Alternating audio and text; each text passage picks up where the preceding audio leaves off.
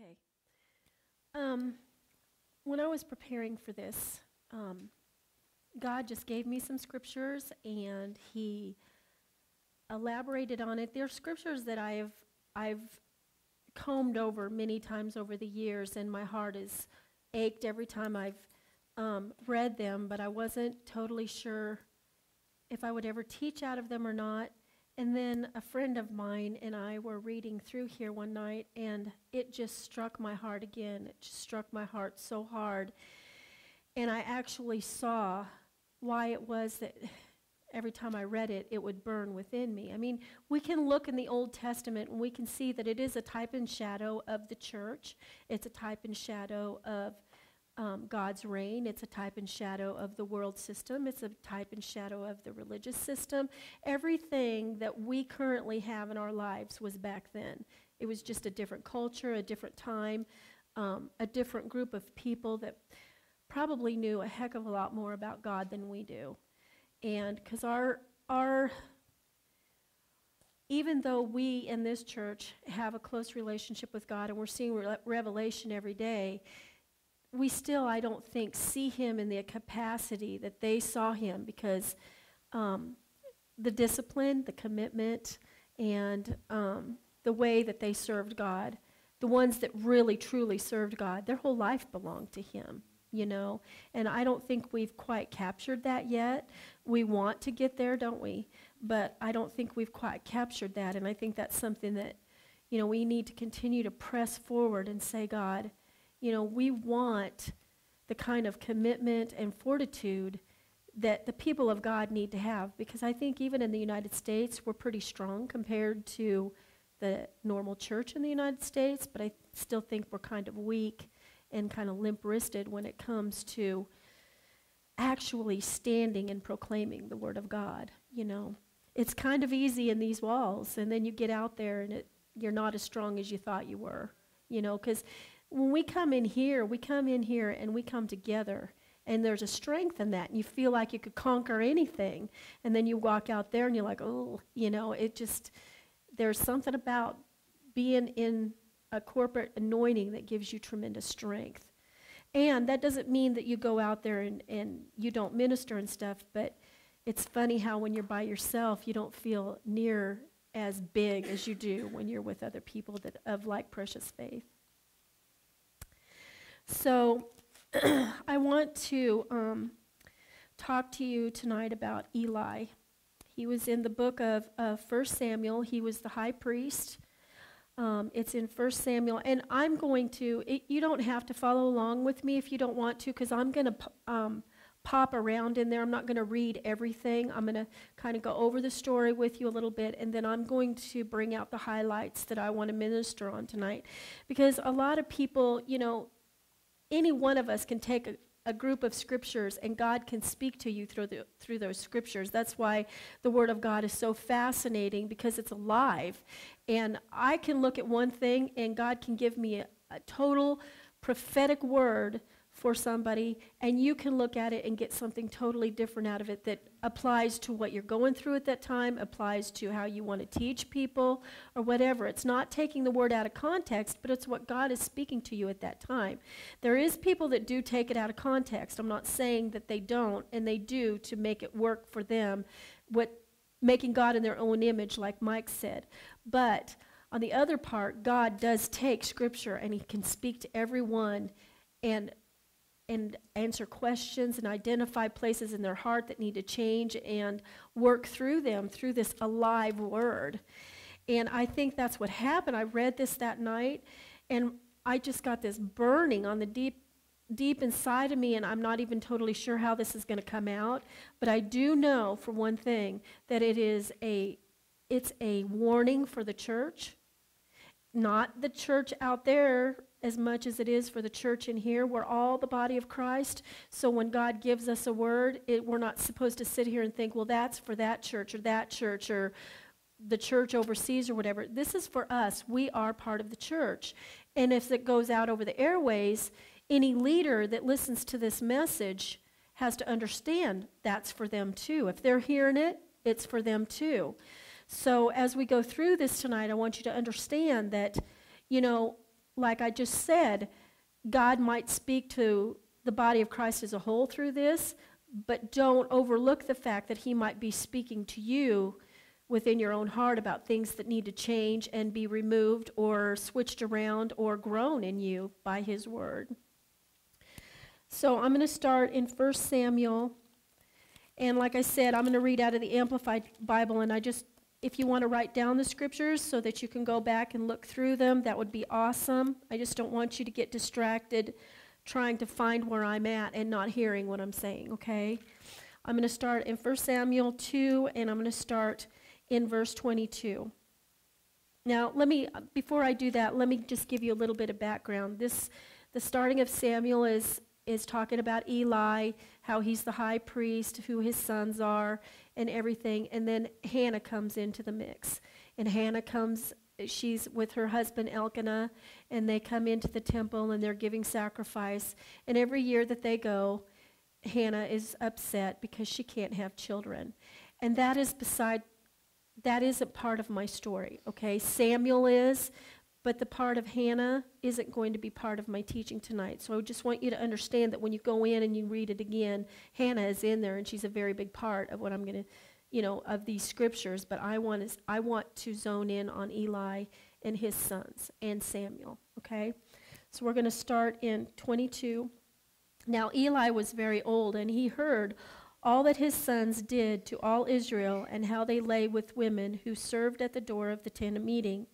And he said to them, "Why do you do such things? For I hear of your evil dealings from all the people. No, my sons, it is not a good report which I hear the Lord's people spreading abroad. If one man wrongs another, God will mediate for him. But if a man wrongs the Lord, who shall intercede for him? Yet they did not listen to their father, for it was the Lord's will to slay them." Which as I read this, I was reading through this, and God answered all these things. So the punchline as it is at the end. But I want to interject here. Here Eli has 2 grown sons, and he's the priest, and he's raised these kids, these men in the church. And these men, by the time they're 5, have to memorize the first 5 books of the Bible. I mean, they don't just go through scriptures and do Bible school stuff. They have to memorize the first 5 books of the Bible. So they knew the word. Not only did they know the word, but they practiced the word every day in the temple. They worked with their father. And the high priest was the leader. He was the one that watched over the sacrifices. He was the one that would bless people and pray over people. He's the one that prayed over Hannah, And when he prayed over Hannah, she had a son. But God was going to use that son to try to get Eli to repent.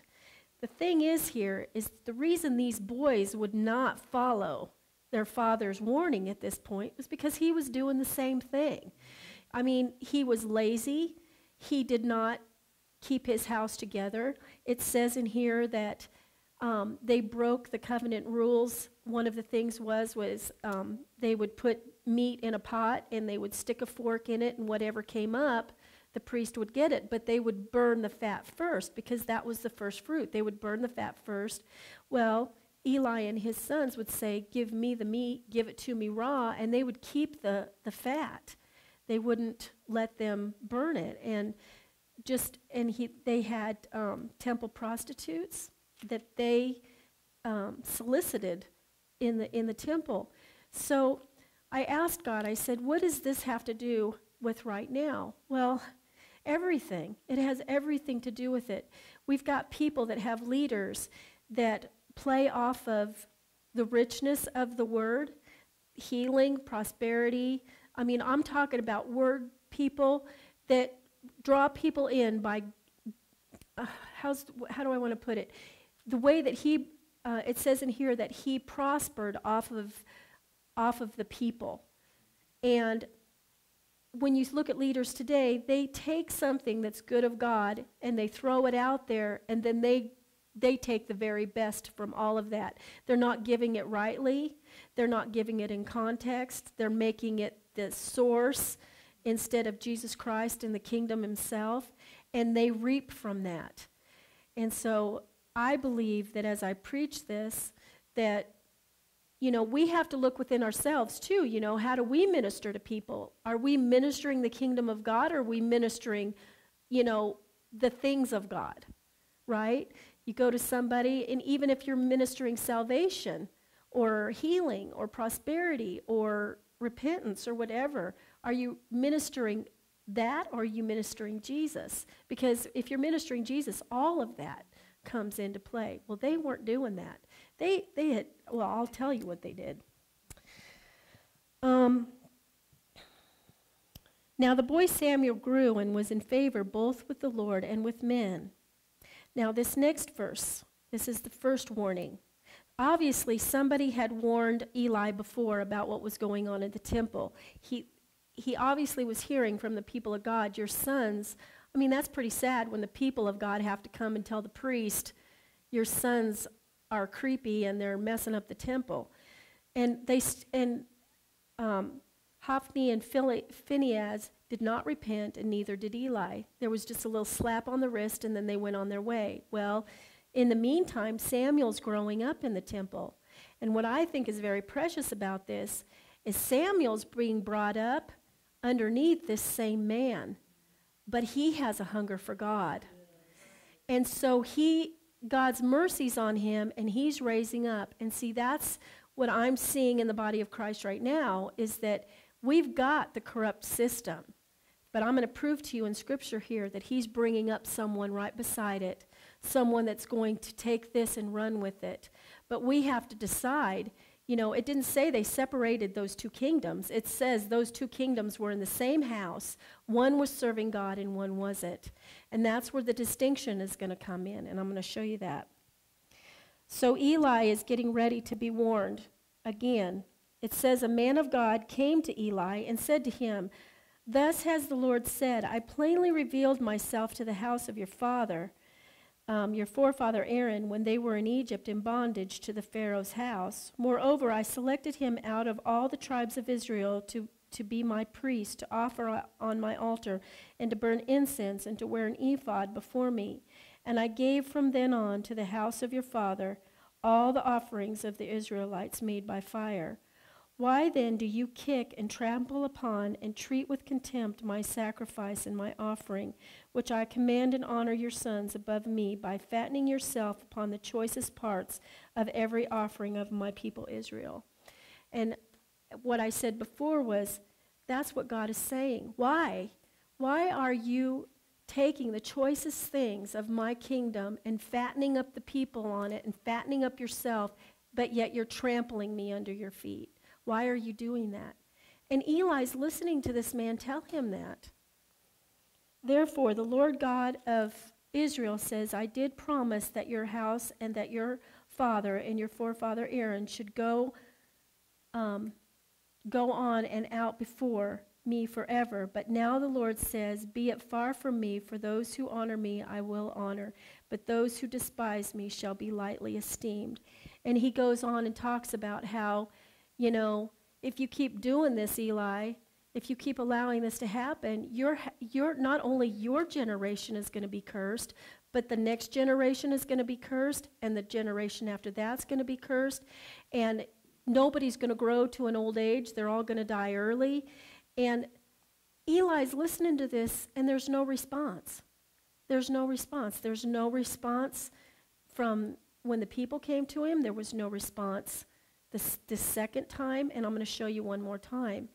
And that's where we have to be, because if you think about Eli and you think about his sons, they were brought up in the temple, and they were made to be something that they weren't. The people were probably worshiping them because of all of the mess up, and all they had to do was repent. That's all they had to do was listen. God's warning them. Remember Mike said God warns you and warns you and warns you? But then there's so much he can do, and then the enemy comes in and does his thing. And you see that over and over and over again through the Word of God. This is not just one time. It's over and over again. Well, we can look at this and think, well, that was for them, this is for that. But God does that with us too. Even in the small things of our heart, he'll come and he'll warn us over and over and over again. And the more you say no to him, the more you ignore him, you harden your own heart. God does not ever turn on his people. We turn on him. He's always there. He's always willing to forgive. He's always willing to change. But we turn on him because we harden our heart. So in chapter 3 it says, "Now the boy Samuel ministered to the Lord before Eli. The word of the Lord was rare and precious in those days. There was no frequent or widely spread vision." Why do you think that is? How many people now say God doesn't speak today? How many people say the vision that they have is back here? There's nothing ahead of them except heaven. There's nothing great about God on this earth except waiting to die and go to heaven, because there's no vision, because they quit listening to God speak. They think that this written word is the only thing that God speaks through, and they don't even believe that. They just read it, and there's no revelation, there's no life in it. Well, if the leaders are teaching that, then they're going to produce a people that are these people here. And it's pretty sad at the end. And every time I read it, I cried, because you've seen it over and over again. And I was saying, God, please don't let that happen to us. Please don't let us become so comfortable and so thinking that we are that close to him and have this thing come from behind us and kick our feet out from under us. We have to be a people that are always moving forward, always digging deeper, always coming closer to him, never thinking it's enough, never thinking we're comfortable. And it goes on to say, it goes on, and this is where, I don't know if all of you are familiar with Samuel, but Samuel was just little at this time, and God came to him and was saying his name, saying Samuel, and he didn't know who it was because God didn't speak in that temple. So he went to Eli because he thought Eli was calling him, and Eli said, "No, I didn't call you, go back to bed." And the second time, God called him again, and he said, "Eli, did you call me again?" He's like, "No, go back to bed." And the third time he said, "God, it must be God calling you. Go back and listen to what he says and then tell me everything that he said to you." Well, this little boy must have been like maybe, I don't know, maybe he was below teenage years. So I'm going to start verse 9. It says, "So Eli said to Samuel, 'Go lie down, and if he calls you, you shall say, Speak, Lord, and your servant is listening.' So Samuel went, and he laid down in his place. And the Lord came and stood and called as the other time, 'Samuel, Samuel.' Then Samuel answered, 'Speak, Lord, for your servant is listening.'" Isn't that sweet how Samuel did that when God has been speaking to Eli all this time, and he has the nerve to tell Samuel, "Go listen and say to the Lord, Speak, Lord," but he isn't listening. And God's speaking to him and has spoken to him, and he won't listen. The Lord told Samuel, "Behold, I am about to do a thing in Israel at which both ears of all who hear it shall tingle. And on that day I will perform against Eli all that I have spoken concerning his house from beginning to end. And I announce to him that I will judge and punish his house forever for the iniquity of which he knew, for his sons were bringing a curse upon themselves and blaspheming God, and he did not restrain them. Therefore I have sworn to the house of Eli that the iniquity of Eli's house shall not be atoned for or purged with sacrifice or offering forever." Because he just wanted their heart. He just wanted them.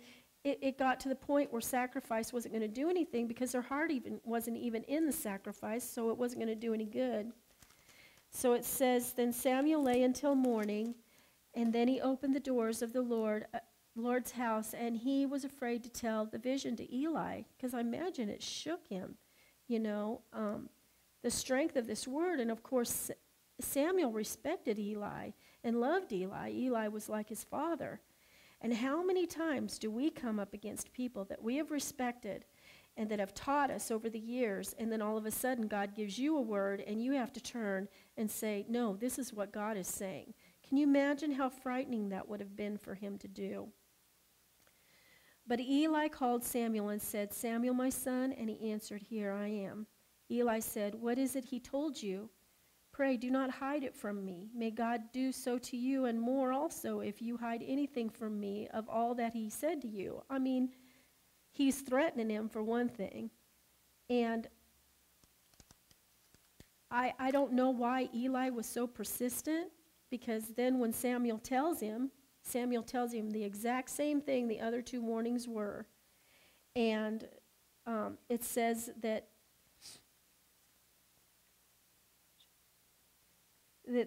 Samuel grew, and it says, "And the Lord continued to appear in Shiloh, for the Lord revealed himself to Samuel in Shiloh through the word of the Lord."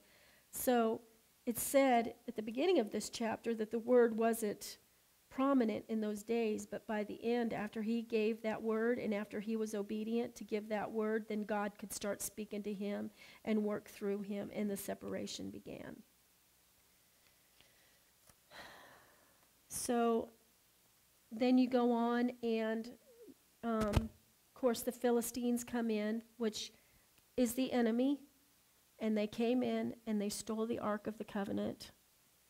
And at the time that the Philistines stole the Ark of the Covenant, not only were there many, many, many Israelites killed, but Hophni and Phinehas was killed. And when they came and told Eli, Eli fell off his chair, and because he was so lazy and big and fat, like, a lot of us are in the church, and as a whole, he fell off the chair and broke his neck, and he died. Well, at that time, I don't know if it was Hophni or Phinehas' wife, was having a baby, and when she had the baby's name was Ichabod, which means God's glory has departed. And at that point in time, if anybody would have just turned towards God, it says in here, "You have disregarded me." God is saying to them, "You've disregarded me." Yet they were surrounded by religion. They were surrounded by all of the ceremony. They were surrounded by the sacrifice and offering.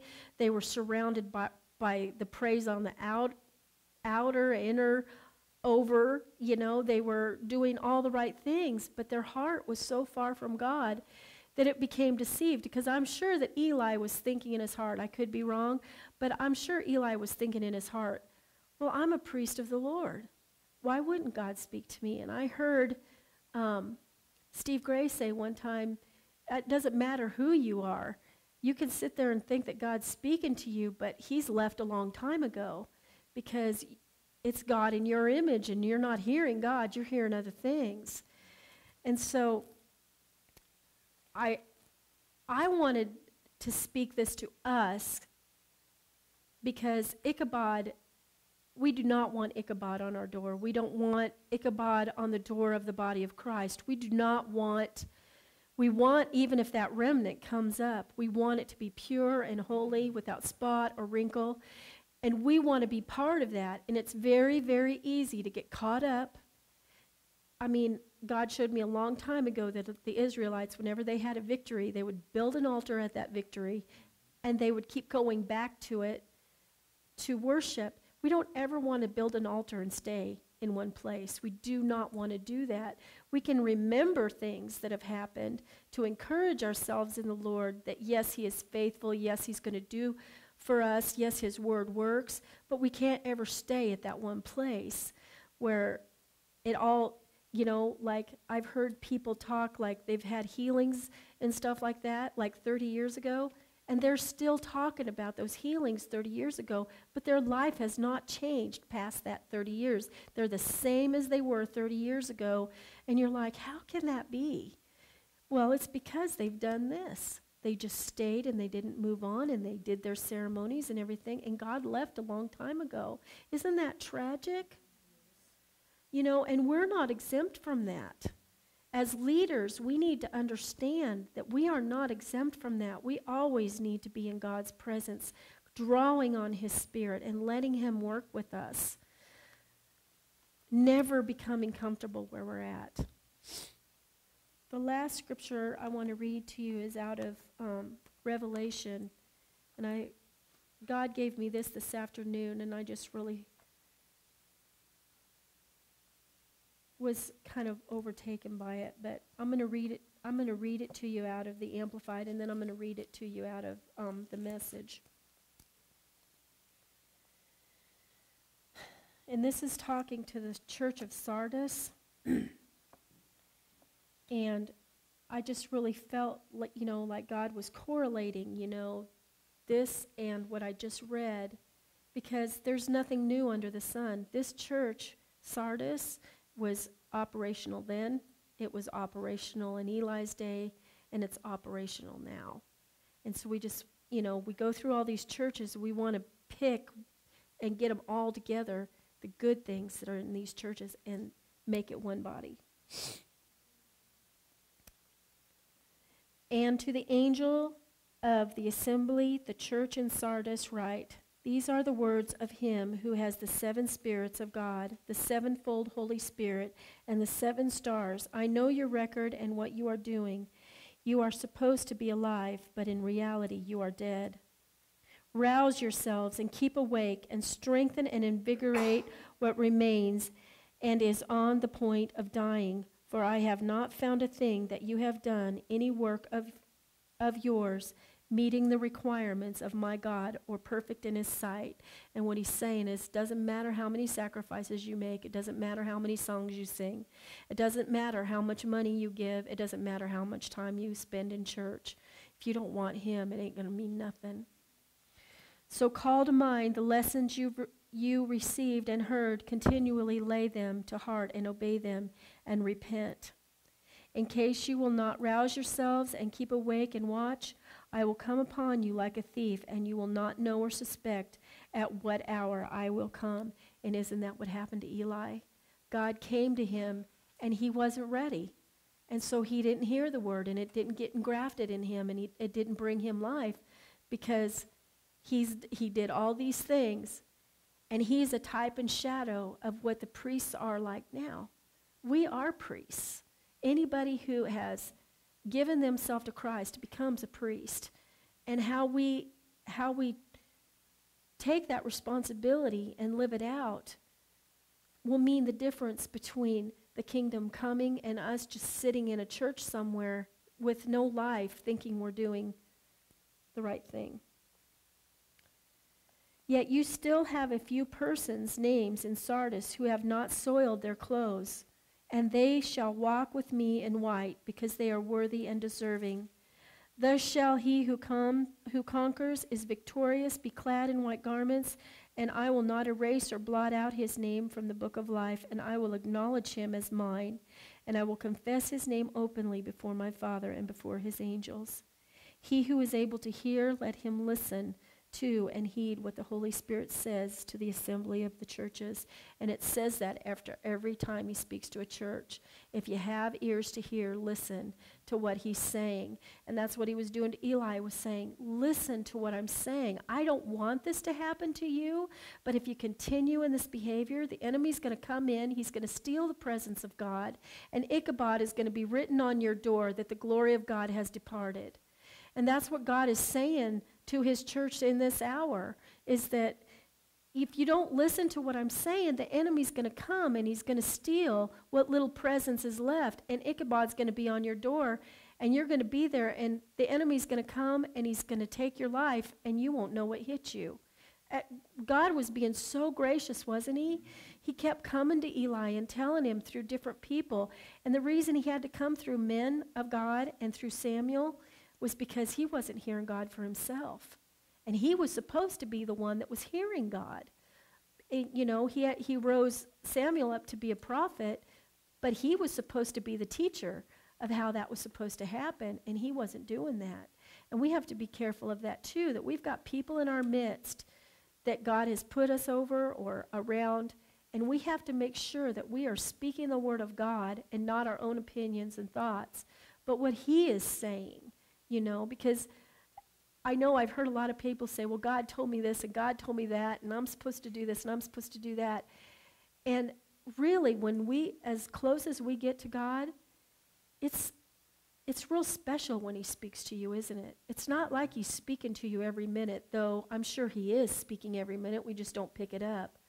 But when he does speak to you, it's something powerful, isn't it? It's not like you're having a conversation with your next door neighbor. It's God speaking to you. It's precious. It's awesome. It almost brings you to your face sometimes. It's so powerful. And it can be just 2 or 3 words, and you're like, oh, Father God. You know, it's not a common thing. It's not something that we should just take lightly. Oh, God told me this and God told me that. I don't know whose God is talking to you, but our God, when he speaks, things thunder.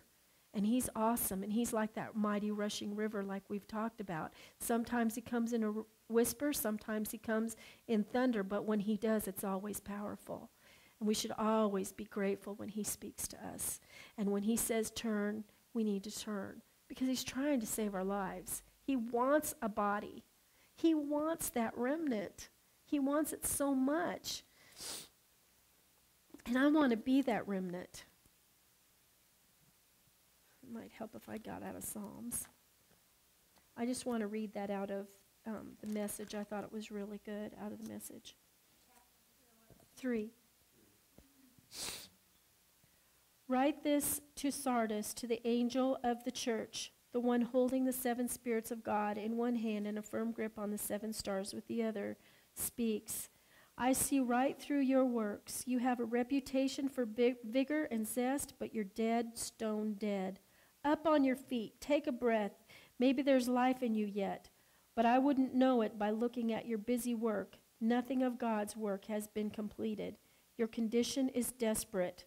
Think of the gift you once had in your hands, the message you heard with your ears. Grasp it again and turn back to God. If you pull the covers back over your head and sleep on, oblivious to God, I'll return with you when you least expect it and break into your life like a thief in the night. You still have a few Christians in Sardis who haven't ruined themselves wallowing in the muck of the world's ways. They'll walk with me on parade. They've proved their worth. Conquerors will march in a victory parade, their names indelible in the book of life. I'll lead them up and present them by name to my Father and his angels. Are your ears awake? Listen. Listen to the wind, words, the Spirit's blowing through the churches. And we want his wind's word to blow through us, don't we? We want to be part of that army that's coming through. And God, you can feel it. You can feel it on the inside. You can feel it when you pray. You can feel it when you read these scriptures, that we are so on the edge of something wonderful, but we could still miss it. And we don't want to miss it. We want to be part of this, and we want to be part of it together. And the only way we're going to do that is to seek God with our whole heart, give him our devotion and our commitment, and let him speak to us no matter what it is, and to try never to say no to him. That when he says something to us and it's something that we need to hear it and take it to heart and not disregard him. That word really got to me, because disregard means that you heard it, but you didn't think it was important enough to take it in. And I don't ever want to be accused of disregarding my Savior. And he is a wonderful Savior. He saves us from something every day, every minute, things we don't even know he's saving us from. He is so faithful and he is so good. And his word is so alive and active. And I believe that if we'll just take the simplicity of the word, it is simple. It's the same thing over and over and over again. He's just saying, would you guys please just love me and want to be my people, and I'll be your God. He says that over and over again. I want to be your God. I want you to be my people. There's nothing complicated about that. You don't have to jump through hoops. You don't have to do anything. You just have to want him. And, we want to get there, don't we? So that's all I had. Didn't come out near as powerfully as I felt it, but any questions? Okay.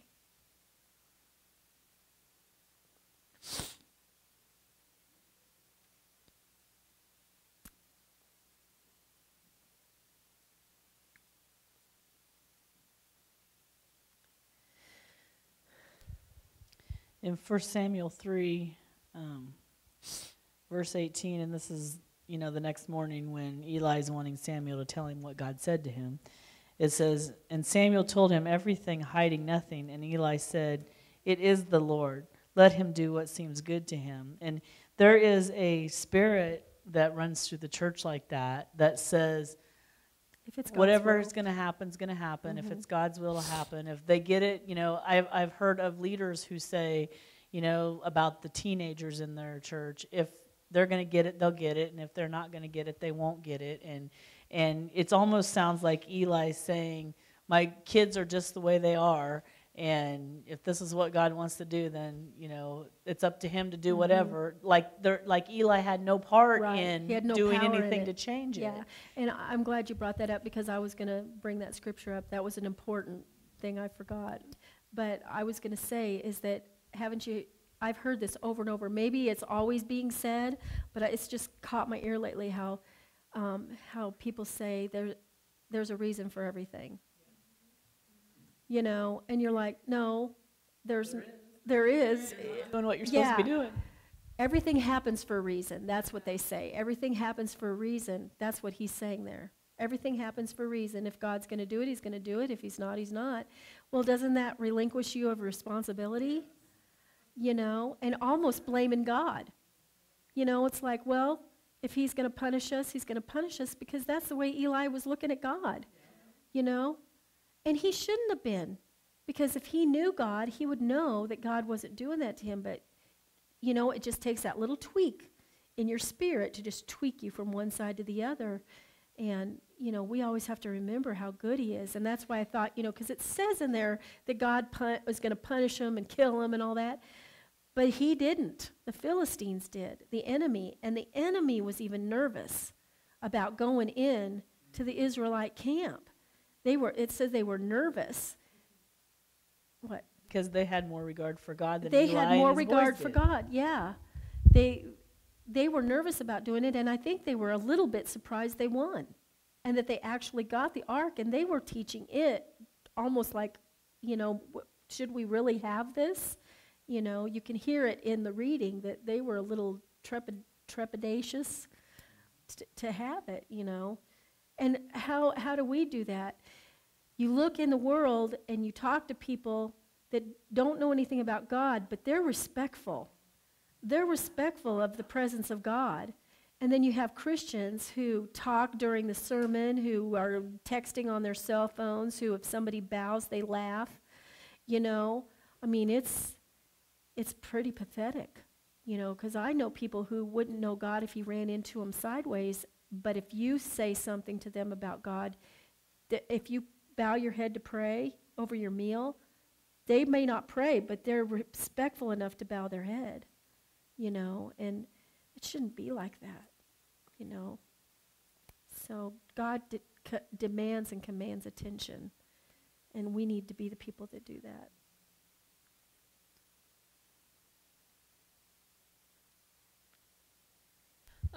I liked in 1 Samuel 3 also first it reminds me of a lot of families today even too, how kids are being brought up out of that and are following God, and they continue to go forward no matter what the parents do, no matter what parents think. And I've seen that not only in my own life but in other people's lives too, where they're wanting God, and then they have like the Elis, that aren't hearing.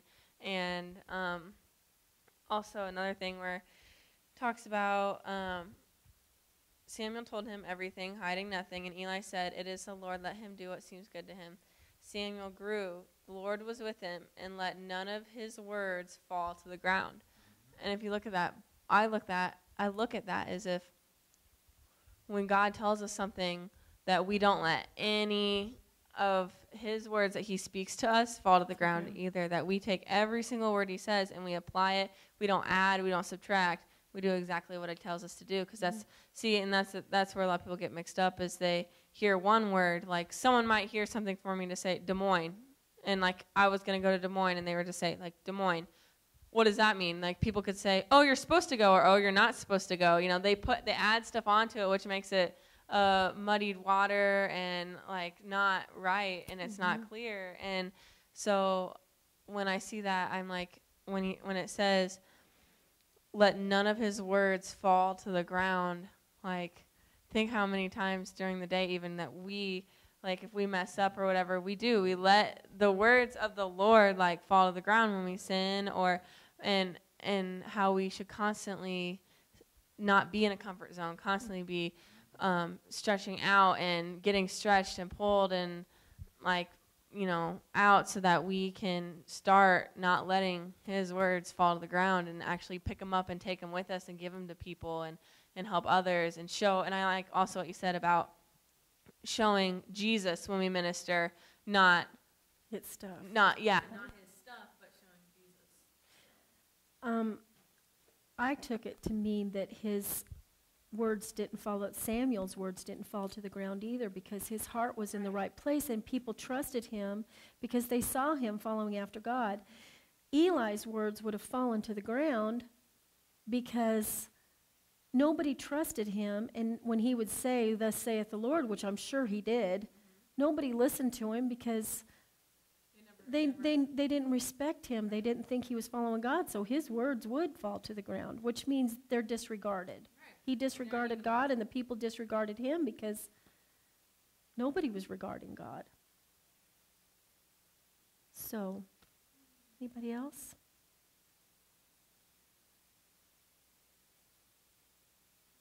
You have anything? Terry, you have anything?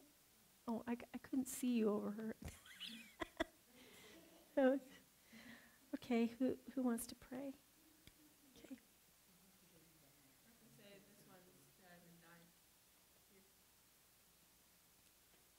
Okay.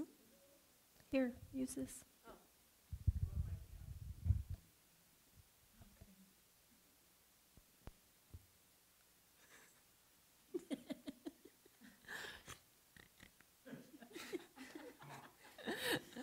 Father God, I thank you, Lord, for tonight. I thank you, Father, for all of us to be able to come together and praise you, Father, and just dwell in your peace, Lord. It was so awesome. And I thank you, Lord, for the teaching tonight and the anointing that came off of it, Father, to give us more revelation throughout the week as we think about this, Lord, and as we apply it to our lives, Father. And I thank you, Lord, that I never want to be in a comfort zone, that I always want to be growing and stretching in you, and that every single one of these people in here want to continue to grow in you and go get past where they've been before, Father, and never feel like Cassie said, never feel like they're close enough to God or anything like that, because we never are. We can always grow. We can always be closer to you, Father, and I thank you so much in Jesus' name.